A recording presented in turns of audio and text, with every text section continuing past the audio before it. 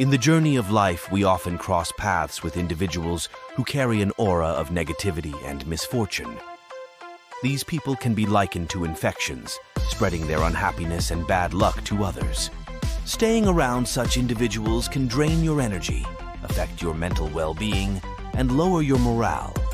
It's essential to recognize and distance yourself from these toxic influences for your own peace of mind.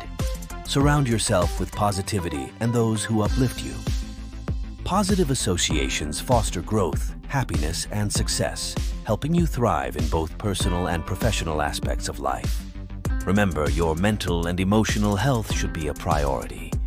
Avoiding unhappy and unlucky individuals is a step towards preserving your inner peace and maintaining a positive outlook on life.